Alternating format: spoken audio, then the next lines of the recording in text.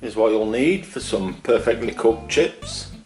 A couple of nice sized spuds, and that's it. First thing you're going to do is peel them, obviously. Then you're going to cut them into chips. Now you don't want thin slices, you want them quite chunky so that you've got the nice fluffy fleshy bit in the middle as well as the crunchy outside.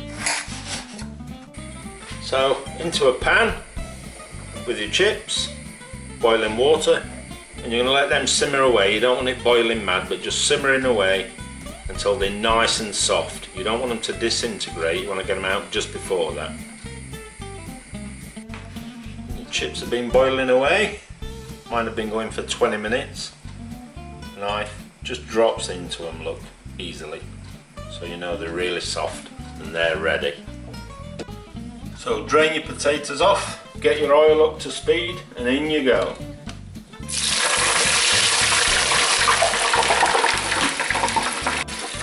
After a minute or so, take them out or blanch them into fold.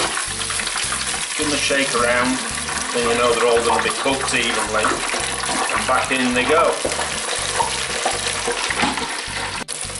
You're going to want to blanch them 3 or 4 times, so every minute or so take them out, give them a shake, and back in they go. When you like the look of them and think they look crispy enough, take them out the fryer and give them 20 or 30 seconds just to drip dry a bit. Then you're going to put them onto a paper towel. So on they go to a paper towel.